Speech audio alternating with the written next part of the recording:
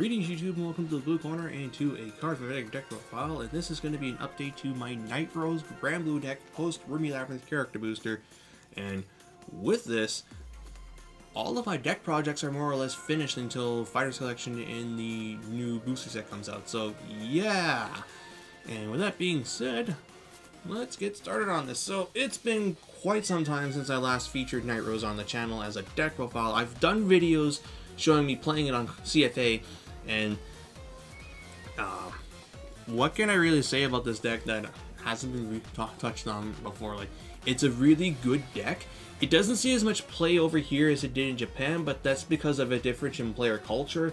Japan is much more competitive and willing to bandwagon a good deck than North America, whereas we're more, well, casual, and we're more or less willing to play our 1 to 3 clans that we've held on to all this time, and not to mention the secondary market makes it very difficult to pick up a new deck out of the blue. Looking particularly at this guy and how he basically doubled from when I initially picked up the cards to this deck. Like that, okay, you know what, we're not going to go into that rant here. It's been said, let's not do that.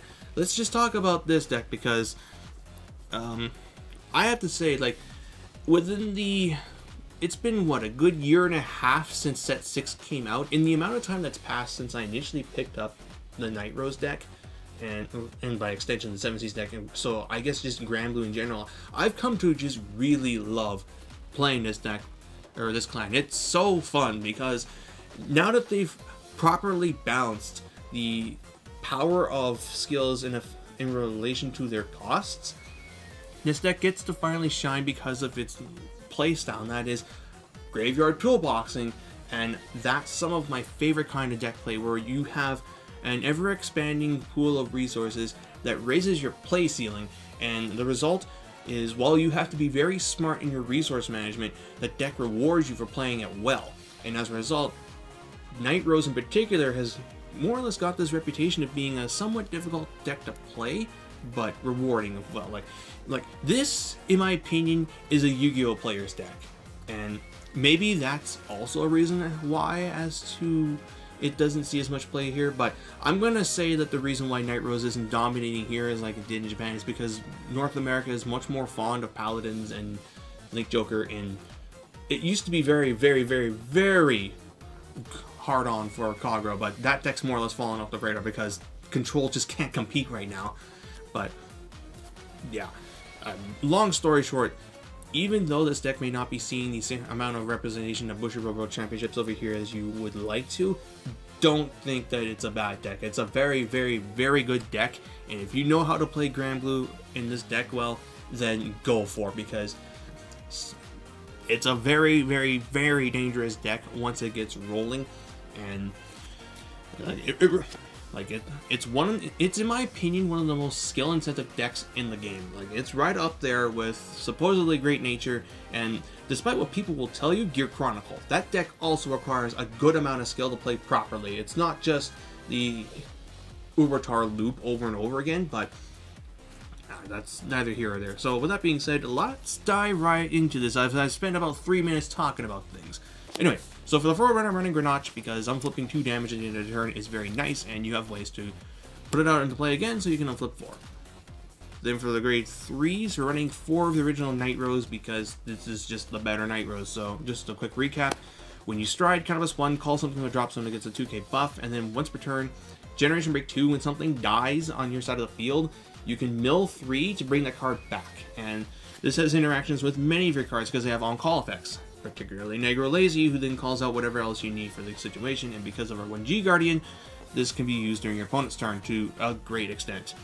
Then for the backup grade 3s, I'm running 2 of the new Starlight Nightrose.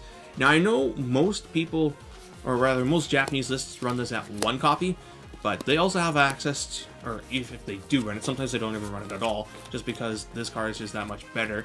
And the mentality behind the deck before was you would run max Nightroses and very little of other grade 3, so that even if you have to G-assist, your chances of seeing the not good grade 3 are that much higher, as opposed to running, say, 8 Nightroses yeah, you'll always have a Nightrose Vanguard, but you won't have the Nightrose Vanguard that you want. So instead, you would run less of these and sometimes even none of them. But anyway, that's besides the point.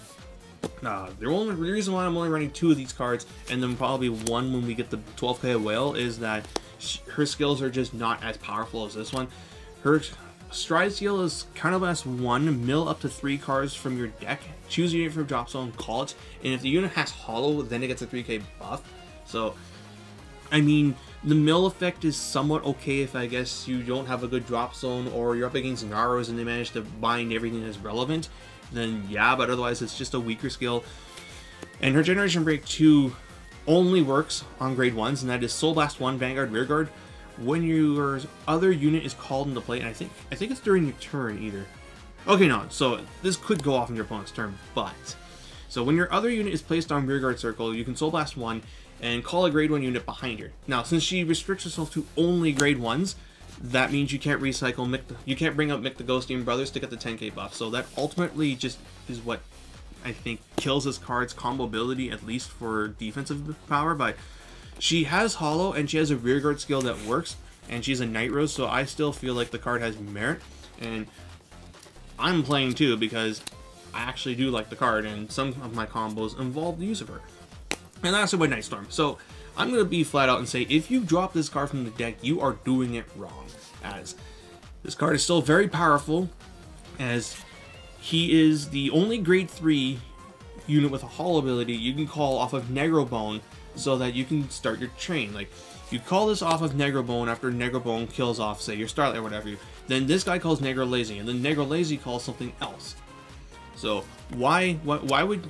I don't understand why people would cut this card because they want to run like 7 Nightroses. Like, yeah, that's great. You can run 7 Nightroses and you can call this off of the effect of Negrobone, but then that's it. Whereas this guy starts combos and he extends combos. So just run the 1 Nightstorm. If nothing else, if you even run only 5 grade 4 or grade 3s, run 4 original Nightrose in this. It's really that good. Then for the 2s, I'm still maxing on Skeleton Cannoneer, as I want to see this thing as fast as possible so that I may ride it, and that way that way I can Soul Blast it off of Go Watch and get into circulation that way. All the other 2s I can just draw into and they'll be playable then and there. This guy though, I want to see ASAP. Then 3 Negrolazys. I think if we get the starter, if we get the restriction to our stand trigger, I'll max this guy out and maybe cut another card instead. But yeah, Negrolazy is just a very solid card in general. And then running it out, 2 Negro Rooks, 2 King Serpents, and I cut the 3rd Rook for a copy of Maltrate Shade. So this is the quote-unquote, what's his name? Delayed Blazer Dragon for Nightrose. So it has hollow, and when this unit dies by the effect of from Rearguard Circle by the effect of the hollow ability of a Nightrose Vanguard, you can put her on the bottom of the deck to countercharge 1. And then if you have a Nightrose Vanguard and she attacks, for each of your hollowed units, including herself, she gains 2,000 power. So she is a potential big beat stick, but not really. Like, she doesn't really hit the numbers that Rook does. And because she puts herself to the bottom of the deck after she dies, it's hard to consistently get her into play, so I'm not running multiples of her. I tried it before, but I didn't like it. Then for the ones, 4 unflipped PGs. So the big debate in terms of this deck right now for me is whether you run this or this. And ultimately it's going to come down to your extra deck, because Seawall Banshee requires you to Soul Blast 1 to bot deck another copy of herself from the drop zone in order to, and a discard in order to bring it back to your hand. And while that's a very, very useful ability, especially if you are like me and you Soul Charge or mill all your perfect guards, then you can at least get these back into play. But the problem is that Soul Blast cost, as you're running Go Watch, who demands Soul, Starlight Nightrose demands Soul, Negrolazy demands Soul, and Fatal Shade also demands Soul if you're running it. So that's a lot of Soul you're using up. And like, if you're resolving all of these effects in a turn, you're gonna run out of Soul very fast. And one of our G Guardians also uses Soul. Like, the Soul management in this deck post character booster is actually quite intense. And ultimately, since I'm running 4 Go Watch, I can't do 4 of these guys in addition, because the Soul Blast costs will just be too much. So because I'm running 4 Go Watch right now, I've decided to stick with the unflip PGs. Not to mention being able to unflip counterblasts at any opportunity is still something worth noting. But if you decide to not run 4 Goatch and run 4 Negro Songer instead, then you can run 4 of these, and I think that would work out. But that's just what I've noticed so far. And then 4 Stride Fodders, 4 Negro Bone. If Bushiroad really wants to come after this deck card, they'll hit this card. Because this is, in my opinion, the backbone of your offensive plays, just because he gets another attack and he can call anything after that. And that anything is generally going to be Nightstorm, who then calls another thing, which calls another thing. So, like, this guy alone enables, after he, attacking with this guy and boosting enables more or less 3 attacks. And then 1 copy of Fatal Shade. So Fatal Shade is a card that is sometimes seen play. Like, Japan's really fond of this card, at least it was. Not sure how it is now with the restriction, but they would run of this in 1 or multiples. I don't know if it's going to take on as well over here, but basically its skill is Soul Blast 1, put it on the bottom of your deck. When this unit is retired by the effect of Hollow, you have a Nightrose Vanguard. You can choose any non-grade 1 unit in your drop zone and call it to Graveyard Circle. So it has some nice synergy, as it allows you to call more things at the end back from the end of the turn without having to overuse Nightrose's ability. Like things like this, like before, if you say you used up 4 counterblasts and you have these guys in play, you would let this die, unflip 2, let this die, soul charge 1, and then you would have Nightrose bring this back, and then you would use his skill to bring this back.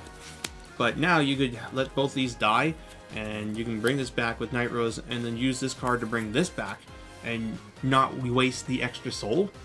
Or you only have, like, say this in play, and you don't want to mill because your deck's getting kind of low, then he dies, and then Fatal Shade brings it back, and then you unflip 4 that way.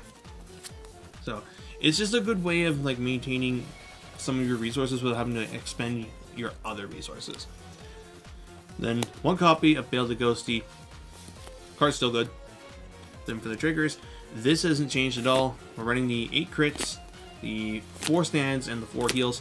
Now, if the stand gets hit over here, I'm still not sure if it will. You really only have just 2 options. You can either play 11 crits in 1 stand, or you can play 3 of the new stand from the recent set, and 1 of this one. And yeah, because you're able to make big power columns, and the Generation Break 8 makes your units really big, so standing them back up is definitely not the worst thing in the world. As by the time you're dropping that guy, your opponent's probably about 4 to 5 damage, so at that point, more crits doesn't really work in your favor, whereas stands are really powerful when your opponent's at 4 to 5 damage and when they make big columns. I.e., see what Neonectar does. And that's it for the main deck. For the extra deck, we are running 4 Goatch because this card is stupid. And he's a first stride, a mid stride, a late stride. Like, this guy is good at any stage of the game, but he just gets insane as the game goes on, as he calls a full board for free, or almost for free.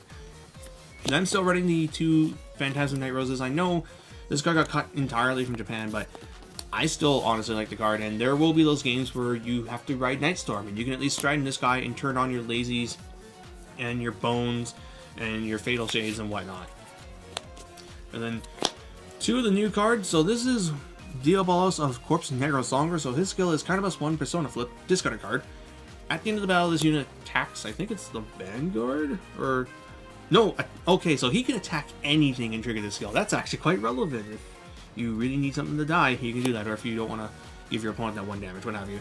After he attacks, you can pay the cost. If you do, you look at the top 4 cards of your deck, send one of them to the up to one of them to the graveyard, and then you can choose a unit from your drop zone, call it back to field, and for each face-up card in your G zone, that called unit gets 5,000 power.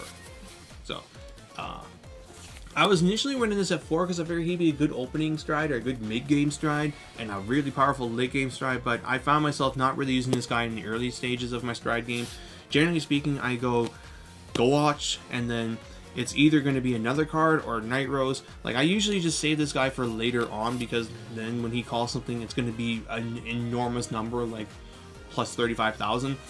And like, he's a good card, but for like the mid game though, I found myself actually going to this guy more, and this is Pirate King of Redemption Dragut. So Dragut's skill is Counterblast 2, discard a card, Generation Break 3.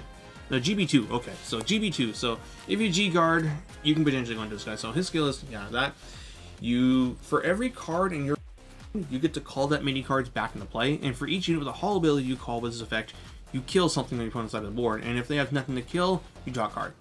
Now, I don't know the ruling of what happens if you call more holo units and your opponent has things to kill. Like, if they have 2 cards in play and you call 3 holo units, do you kill those 2 and get the draw? I'd like to think that with Carnivore Dragon, you would get that, but I'd have to look into a bit more. But basically, this is the guy you go into when your opponent's at 2 or 3 or 4 damage, where going into either of these just doesn't really work because they probably have a large hand. This is that guy you go into to call a board, out, clear some of their cards, maybe get a draw, and just swing. Like, he's not a finisher, which is what, and when he was first revealed, people lost their shit because he wasn't a broken finisher like they thought it was going to be, but that's because, to be perfectly honest, we already have these finishers. Like, it's kind of like the Narukami problem. This deck had a lot of really good finisher plays, but it didn't really have a good mid-play stride, and now we have that. Like, this is Blade Master Titan in comparison. Then rounding out the strides, 1 Obadiah and 1 Sabreeze. Then for the G-Guardians, 2 Negro Lily, 1 Deep Corpse Dragon. So these cards work. We already know what they do. This card is still powerful for Nightrose's Generation Break 2. This is just a free 20k shield for a mill 2 if need be, if your drop zone's pretty lacking. And finally, 1 Negro Mode. So this card is Soul Blast 1. When it's placed on Guardian Circle, if you have 5 cards in your drop zone, it's a 20 shield. If you have 10 cards in your drop zone, then it gets another 5 on top of that. If you have 15 cards in your drop zone, it gets another 5 on top of that. So it is basically a 20 or 30 shield for Soul Blast 1, which is pretty good, but that Soul Blast can be an issue because, again, we're running already many cards in this deck that require Soul Blast. And honestly, once Fighter Selection comes out, he's going to get cut out entirely. Or she, I don't know. I can't really tell because I'm not wearing my glasses right now, but this card will get cut out entirely, and probably another card for the new G-Guardian, and I'm going to be cutting out a Draglet for the pirate ship because that thing's insane. Like, people are like, no man, the pirate ship's okay, but Die King is the best. Like, yeah, you think that. Anyway, that's it for the deck itself. I hope you guys enjoyed it, and the little bit of rambling I did in between. Like, the start of the video more or less just said it. Like, I really do enjoy playing this clan. Like, in the year and a half that's passed since it came out, like this, it's either been playing this clan, Neonectar, or Narukami. And honestly, this is going to probably go down as one of my favorites. Like, I thought I was going to be more of an Aqua Force fan than a Grand Blue fan, but after playing around, I was like, no, I really do like Grand Blue. Like, I really do like how thought-invoking or demanding that this clan is, because when you mess up, you legit feel bad because you could have done better. Like, I watched some of my older games playing this deck, and I was like, man, I can't believe I made those mistakes. Like, you always just find new things to learn while playing this deck, and it's kind of like with what Yu-Gi-Oh deck would I describe it as? I think it would be like with Ravine Dragon Rose, where like when you start striding, every hand is different because of the cards you have in your hand, your soul, your drop zone, and you just think it's like this turn is a puzzle.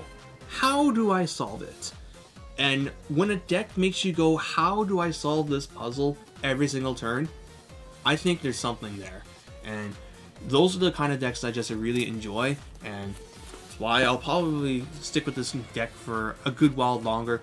Now, when we'll ever get another batch of support is up in the air, because this was a character booster, and for all we know, this might be it for the year. Grand Blue might not get anything else, but it's going to take a lot of ban list hits for Grand Blue to be taken out of the format anyway, plus a general shift in playstyle, because as long as Vanguard favors an aggressive playstyle, Grand Blue will be there, as this is one of the most aggro decks in the game. And with that being said, I hope you guys enjoyed the video, and that's it for now. I've got nothing else lined up until Fighter Selection drops, so I guess we'll start seeing some CFA games, some other discussion things. Like, I do kind of want to make a discussion video on the Blade Master cards and how I think all those Kagura players who are like, oh my god, it's not Overlord, therefore it's bad, are being stupid, because the Blade Master deck is looking really good after the new set drops, but if it's not Overlord, it's not good. And that's ultimately why Kagura's been in the shithole that it's been, is because they're relying on Overlord. But I digress. We'll end this here and say thank you all for watching, and until next time, this is BlueStar899, Jacking out.